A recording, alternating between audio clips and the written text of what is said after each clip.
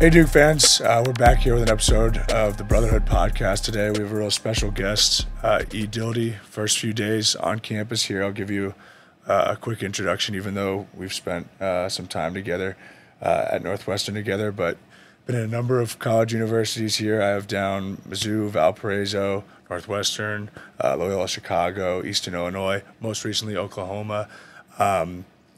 You're known as being one of the best recruiters in the country throughout the college basketball realm. And obviously, I just mentioned me and you spent 3 years together at Northwestern. So this will be a fun episode where our fans will get some insight to hear about you and your past, your decision to come here, what you're excited about, the opportunity. But just happy to have you here. Were you able to find this room okay? It's only your second or third day here. I've been lost a couple times over the last 2 days, but I navigated my way here pretty good today. So, yeah. Nice. Awesome. Well, just to start, can you give everybody a little bit of background? I'm sure everybody, when they saw that graphic, looked up your Wikipedia page or whatever to see kind of where you've been. But can you just go over a quick, pitch about your story and your career to date? So, I was born and raised in Chicago on the south side and grew up playing basketball. Come from a pretty big basketball family in the Chicagoland area.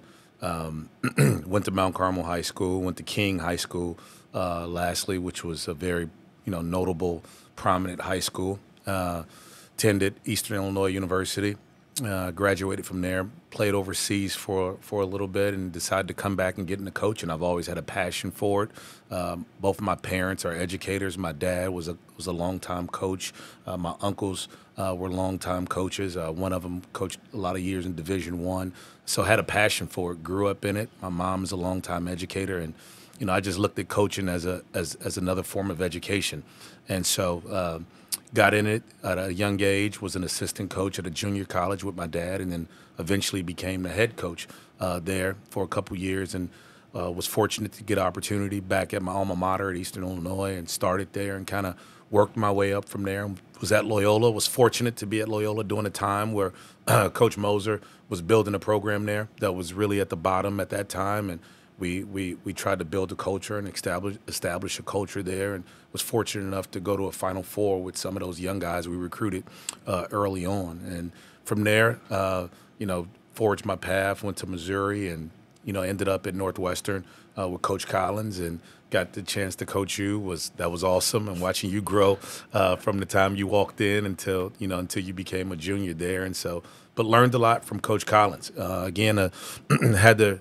At that point, and I know you remember this, Ryan, trying to establish a different culture because they were coming off an NCAA tournament a couple years before, but had kind of restarted there. And so had to establish a culture, again, based with a lot of young guys. And so that was awesome going through that process. It's not always awesome when you kind of going through some of those dark days in there when you're losing, but just watching those student athletes grow and watching and learning from Coach Collins on, how to build it again. And it was awesome to look back and see this past year, a lot of those same young guys that came in with us, Ryan, make their second NCAA tournament ever in school history. So rejoined Coach Moser back at Oklahoma once he took the job after his Sweet 16 appearance at Loyola. And was kind of, again, starting the same process there as I've been through a lot in my career, just building. And so it's been an amazing journey. I've been blessed. When I look back on my path, I've been fortunate and blessed, and I'm just grateful to be sitting here with you in this room today. Yeah, absolutely. Let's go back to Chicago. Obviously, you're from there. Coach Scheyer's from there, but you also met us there this past weekend. That was your first time meeting a ton of our guys, and just, I guess, an introduction to the program. Any first impressions you had over the weekend meeting some of our guys? What had been going through your head? A couple things. One, I was nervous. Obviously, Coach wanted me to get to Chicago, so I was nervous. It's always a little, butterflies in your stomach, whenever you're the new guy. I joked about that a couple times over the weekend. Being a new guy is a little bit different. I hadn't been a new guy in a while, but, for me, it was surreal. Joining a historic, great program, special program like Duke, but also the first time joining that program in the city I love and the city I care so much about, with family there in Chicago. It couldn't have been a better better situation for me. I was telling my wife throughout the weekend, and it just felt like a dream. So that's the first thing. The second thing, with the guys, a lot of the guys that I didn't know, as we went through a lot of those informative meetings, just the level of engagement from the players, from such young players in some of those meetings that a lot of places I've been where maybe guys would have thought it was a little boring, and some of the questions they were asking the speakers, I was really taken aback by how well versed they were, how engaged they were. So that was something that really stood out to me along the trip. Yeah, no, that was something that I know Rachel was talking about beforehand, because we had a long day that Saturday. I think you met us maybe halfway through, but we had a long day of meeting with people, and there was some talk about whether or not we thought our guys could stay locked in the whole time, but they did. And they did. Obviously we met. It's easy to stay locked in when you're meeting with some of how successful some of those people were that we did meet in Chicago. Obviously a connection with Chicago, Coach Scheyer. Can you talk about how far back your relationship goes? You guys would have been not in the city at the same time playing, correct? No, not. We didn't play together. I was older than Coach, but my little brothers came out the same time as Coach did. So we played for the same AAU program. So obviously I followed his career from the time he was in high school. We have so many different people in common because we played for the same program. And, just followed him closely. Really got to know him during my time at Northwestern. Obviously with Coach Collins, we had so many people in common through that Northwestern tie. And we just started to talk and develop a relationship. Got to know him even more.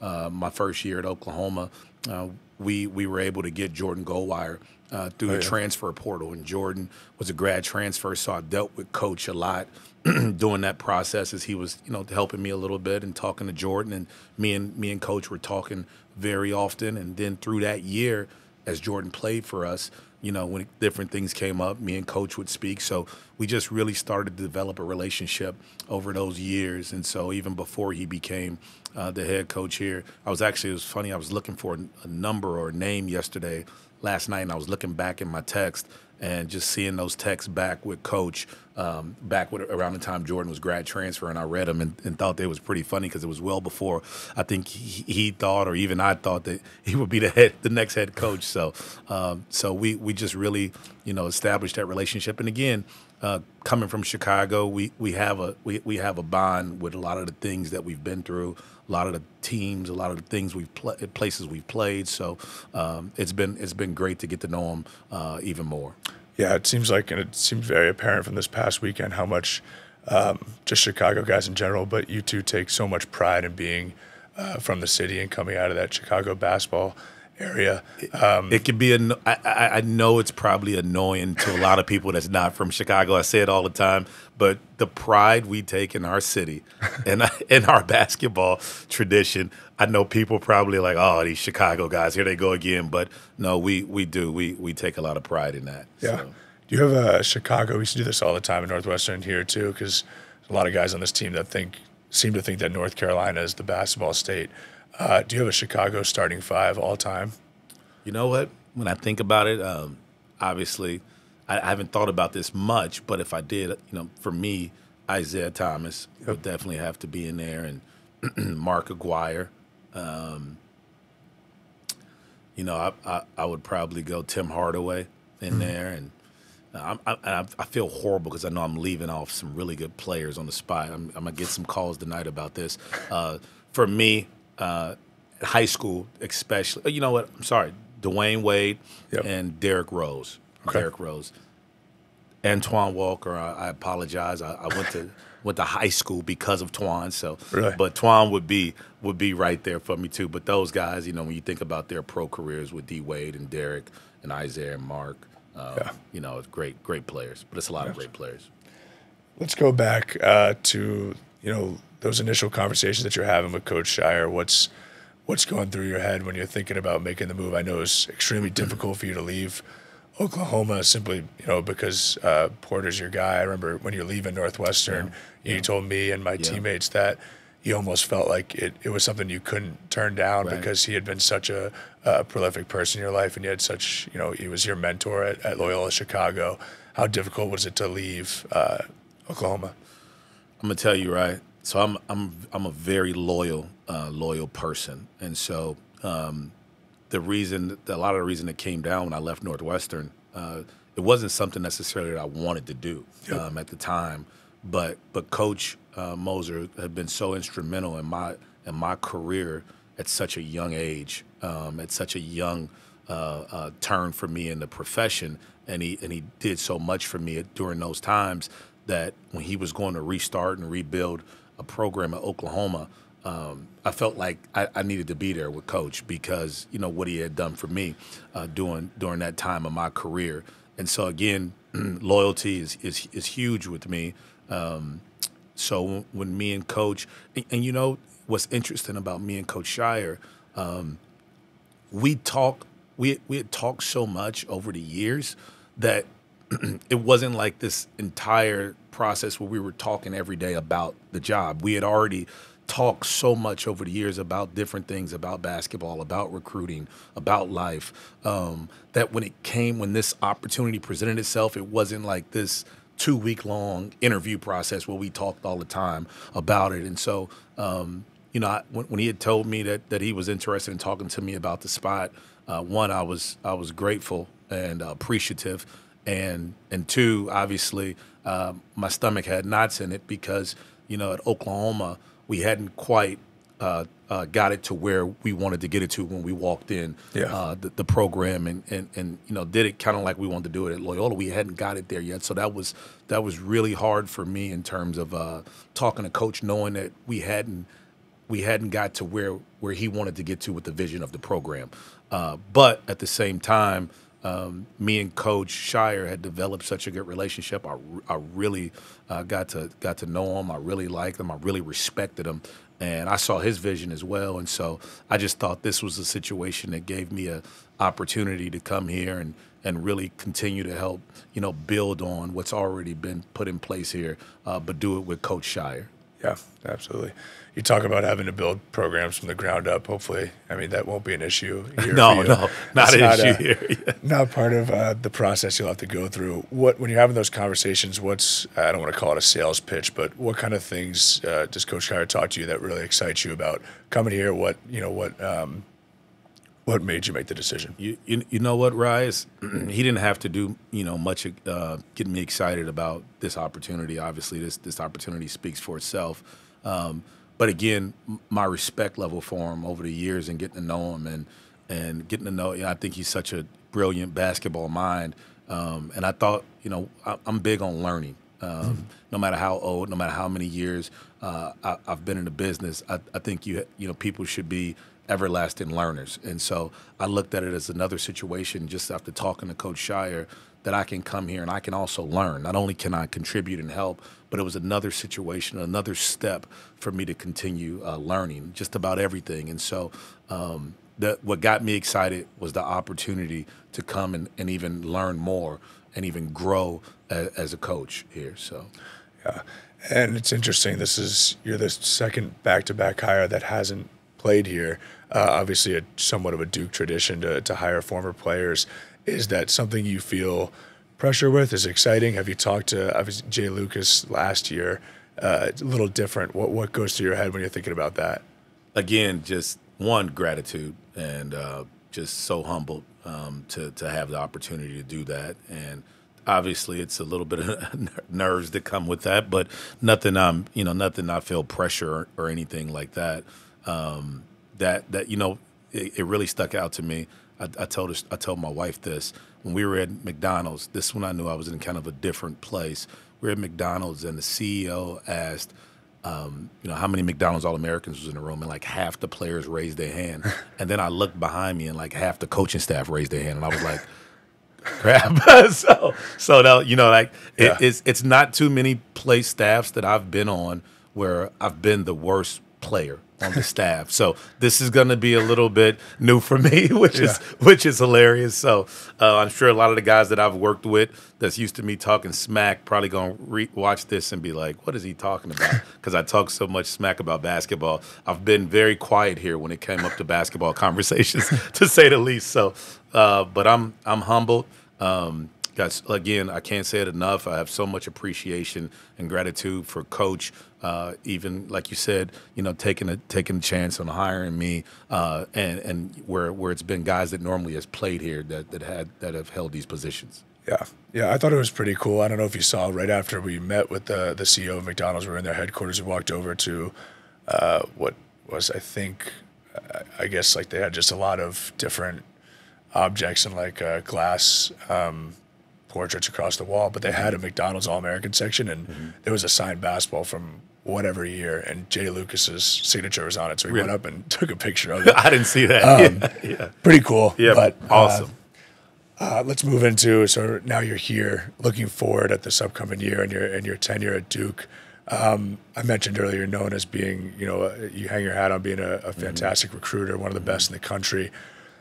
Obviously, like we mentioned before, without having to build a program up, your recruiting will change here as well. I'm sure people talk about it, but you just recruit less guys in general. Is there any way that you see, your strategy changing? How do you think you'll recruit here versus other places? What kind of impact do you want to have in that realm? I tell you this, right? I love. I'm honored to be known as a good recruiter. But I think overall I'm aiming to be a really good just overall coach, and that entails recruiting. We all know how important recruiting is in that aspect, but player relationships on court, skill development, player development overall. Those are things that I take a lot of pride in, along with the recruiting, which again is you don't win games if you can't get really good players. So that's very important. In terms of strategy, Rye, recruiting is relationships, and so I pride myself on genuine relationships. That's helped me in recruiting.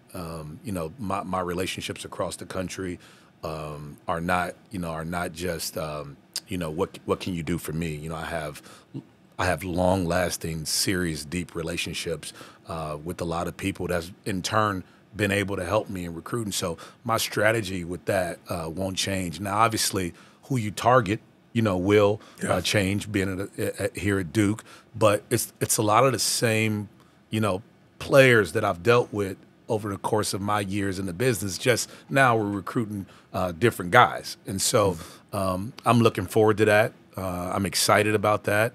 I'm a basketball junkie, so I know every player in the country. I keep up with it night in, night out. So I am very excited about it. But again, recruiting is just relationships. And if you ask, kind of my reputation around the country, people will tell you that I have really, really solid relationships. And so again, I hate using the word recruiter because I'm not a salesman, right? Yeah. I'm not a salesman. I try to really get to know, everybody involved, and whether they have a player or not, whether it's a kid I'm recruiting or not, taking genuine interest in that person or that situation is something I truly pride myself a lot on. Yeah, the level of talent is different. I remember when I was hitting the portal last year, Coach Scheyer had reached out. And I remember going back just to try, and I was unsure if I thought I was going to be able to have an impact here, play serious minutes here. So I went and started watching like Derek Lively and Flips and Christian's like high school mixtapes. And it was, I had like, I was a senior, so I was like pretty far removed from like watching too much high school basketball. Right. And I remember being just like lost, like can't figure out if these kids like can play or not really, because you're watching them play in like high school gyms against like, not the best competition. Right. And I remember calling you and asking you, I just really respected your opinion, obviously, and asking you if you thought I could play against these kids. 100%. What if they were the real deal, if I'd come here and be able to play against them, or if I'd just be an end of the bench guy, a couple minutes at the end of the game. So I remember that memory very distinctly. How do you see that? Obviously, you've had much more experience. How do you watch a kid from a high school gym, see them playing at that level? Is it different when you can see guys that you know are going to have an impact immediately on the court? Because that's going to be, obviously, we here at Duke, that's the majority of guys we're recruiting. Yeah, so it's a big difference, which is why the transfer portal at a lot of different places has become so prevalent over high school. But here it's different because now you can recruit the best of the best, and with those top 10, top 15 prospects like a Derek Lively, like a Derek Whitehead that you watch, they just have some things that are going to translate. Some things that if you've been doing it long enough, the length, the size, the athleticism, the skill level, and then a lot of it too, which goes into the recruiting, is getting to know the intangibles and what the player is made of inside. And so if they have all those translatable athletic and skill abilities, but they also have some very good intangibles inside them as far as work ethic, as far as character.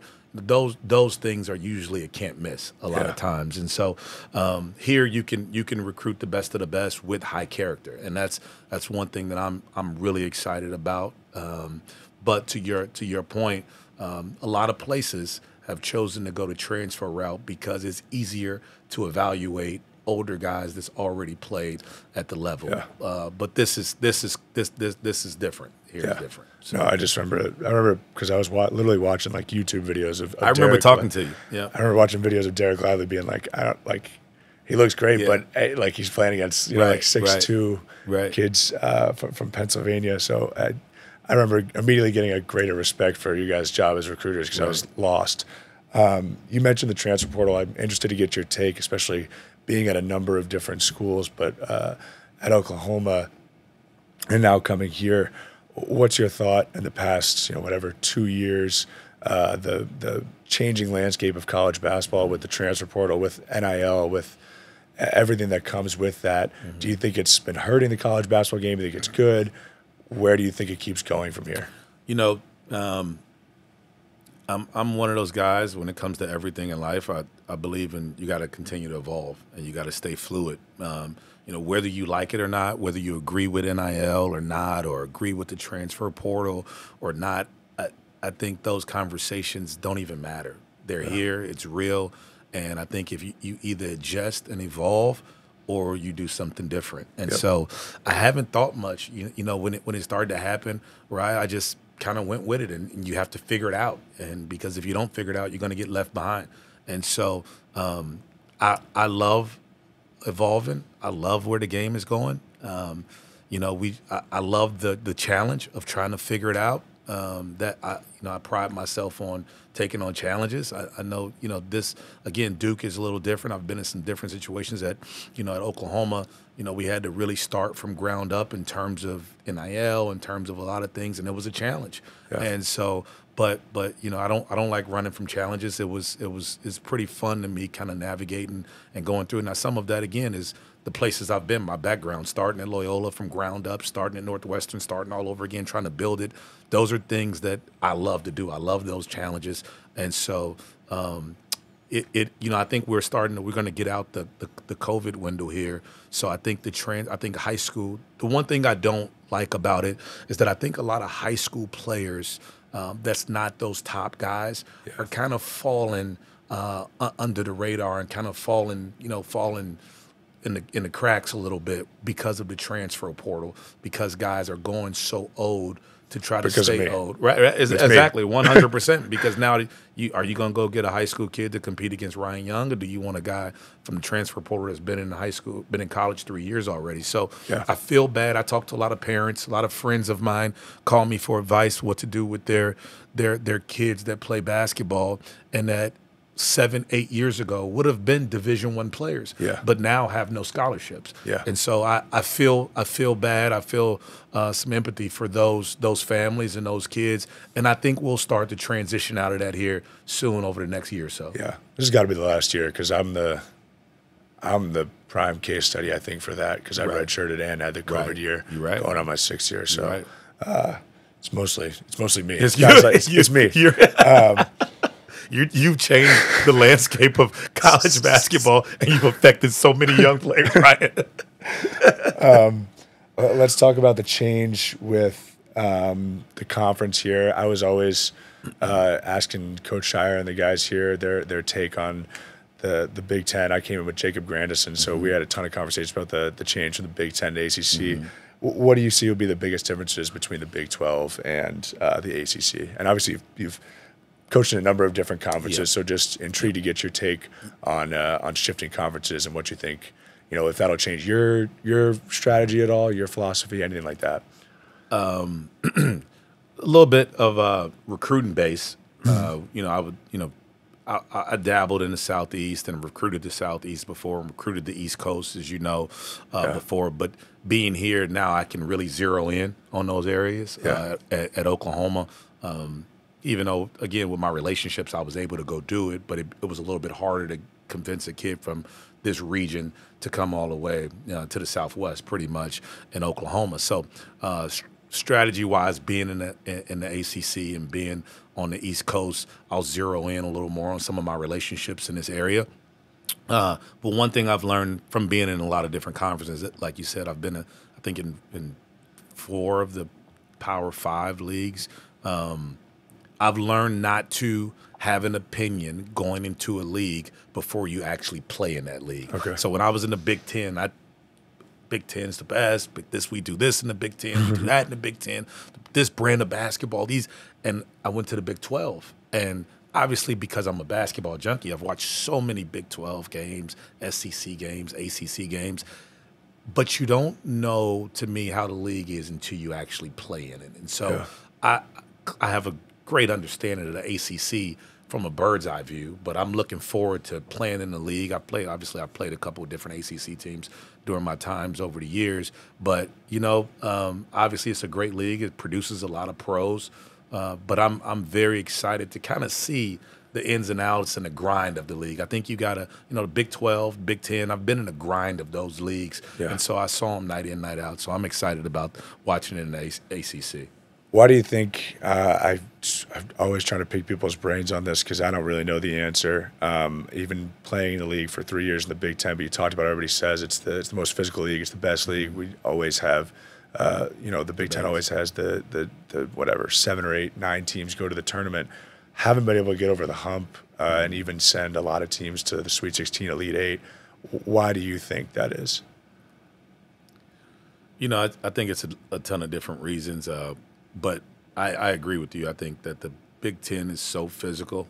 I think by the time a lot of those teams get to the NCAA tournament, they're so beat up because you just beat each other up in that league, playing that 20-game schedule. Obviously the way the game is called, to me personally, in the Big Ten is a little bit different than the way the game is called in some other leagues. And so they allow so much physicality, and I think you end up, beating each other up so much in those leagues. And you get to the NCAA tournament, and the game's a little more fast-paced. It's up and down. It's a lot of different athletes. They let you play, freedom of movement. I think the way the game is called in the NCAA tournament and in the Big Ten, it's a little bit different. That's I can be completely wrong about that, but you asked for my opinion. That's my personal opinion. Yeah. So. No. Definitely, just because I don't know the answer. Right. It's crazy to see, especially playing in there. You play against so many incredible teams that I'm thinking we got to, after some of those seasons, I'm thinking we got to have 2 or 3 teams in the Elite 8 Final Four, and it just falls apart. So I'm always asking that question because I have no idea. I'm curious. You've played in both leagues too, so I'll be curious at a later time to find out what you think. I mean, you've been in the trenches and been in the battles in both leagues, so I'm curious to see what you think. A lot of conversations with Jacob Grandison last year about that. But just both leagues super talented. A little bit more, I thought, diversity in the style of play in the ACC this past year. You have, not that every team in the Big Ten plays a similar brand, but there's not too much difference. And in the ACC, you have Syracuse going to the zone. Georgia Tech plays a funky zone. Some team, Virginia plays a super slow brand of basketball. And you see Miami playing as a smaller lineup. Obviously we play, and North Carolina plays unbelievably fast. So every game you have a very different that's cool. recruiting plan. And the Big Ten, a lot of it's throw the ball into your 7'2" center and operate, you know, exactly. And it's very slow down the, you know, Yeah. So that's one thing that stood out, but I don't know if that's it. It's like you said, there's a million different factors. All right. Well, I know this is your first few days, so you got a million things going on. We're going to wrap this up quickly with, I don't know if you know this about me. I'm a huge trivia guy. So I got some Chicago trivia. All right. I got 5 questions for you to go quickly through this. I asked this to Coach Scheyer. You didn't prep me for this, Ryan. Chicago, you've been prepping for this your whole life. I asked this to Coach Scheyer on the way home from Chicago. He didn't know it. I hoping you do it. You know it. Do you know why Chicago is called the Windy City? Politics. Yeah. Yep. He said because it's windy. So lost a lot of respect for him right there. It's because of the politics of our city, man. Yeah. The politicians blow hot air or something like that, right? Because they're mad. It goes back. It's a lot of different factors that, but that's. But it is politics. I remember that. All right, 1 for 1. You mentioned this earlier. Who was the last number 1 selection by the Bulls before Derrick Rose? Elton Brand? Yes, Duke guy. 2 for 2. Here we go. What famous comedy club in Chicago did Key and Peele, as well as numerous other SNL alumni, get their start at? I know this one. It's You've had to have been, right? It's right there, in, like right outside of Logan Square in Lincoln Park area. Yeah, it's in Old Town. Give me what it starts with. Give me the first letter. Give me. You can take it S. off. S. Yeah. It's in Old Town. Oh. There might be more than one location, but the old one is in Old Town. I can't believe I missed this, Ryan. I know it. Second City. Second City. Gosh. Have you been? No, I haven't been, but I know it very well. All right. What was the original name of the Chicago White Sox before they officially became the White Sox in 1904? Very similar. Black Sox. No. That's what their name is. That what their I saw a few what questions. it was like a scandal. I think it was a scandal that I don't know it. Chicago White Stockings. I had no clue of that. I've never even heard of that. Are you a White Sox over Cubs guy? I grew up a big White Sox fan because I grew up on the South Side. Yep. But working on the North Side between Loyola and Coach Moser and Coach Collins for so many years, I became a huge Cubs guy now. So I flipped. I'm probably going to get killed, but I flipped. Everybody is. I mean, it's fair to say that Wrigley and the Cubs have a much more fun vibe. Yeah, it's an experience. It's an experience. I've never even been to the White Sox Stadium. It's like more kid-friendly at White Sox Stadium. So. Okay, last question here. You're 2 for 4. You need to go 3 for 5 here to keep your. Where did Coach Scheyer go? I didn't ask him all the questions. I just asked him the Windy City one because somebody said like something about the Windy City, and I figured he was just going to know it. Right. I'm going to tell you this. Not too many people know. People think it's because of the wind. Most people, even in Chicago, think it's because of the winds. So. It's not even that. Yeah, it's not windy. Even that windy. It's not that windy. Right. The guys from the Northeast on the team, like everybody talks like we're there, and like I agree that Chicago summer is like the peak. Yeah. But everybody's always talking about like the 7 or 8 months, like rest of the year, it's awful. I'm like, if you're from New York, New Jersey, it's like it's not that different from the Northeast. All right, last question here. I'll let you name 4. Name all 5 of the traditional toppings on a Chicago-style hot dog. Okay, you got the sea salt, celery. Yep. You have pickle. Yep. You have tomato. Yep. You have relish. Yep. And you have mustard. Yeah, I'll count that. Spicy peppers. Spicy peppers. Yeah. Up in the air. 3 for 5. You get to keep your dignity, and you get to still tell people you're from Chicago. That's the Second City one, man. All right. Well, thanks for taking the time. I know you got a super busy schedule getting here, but again, just to help give these fans a little bit of perspective on your past, your decision to come here, and what you're most excited about. So, hope you have a fun time finding an apartment. You can come live at the Bull House Apartments downtown. No, I'm all right. Place. I'll take my chances in the hotel first. Thank you, Ryan. Appreciate being here, and again, so grateful.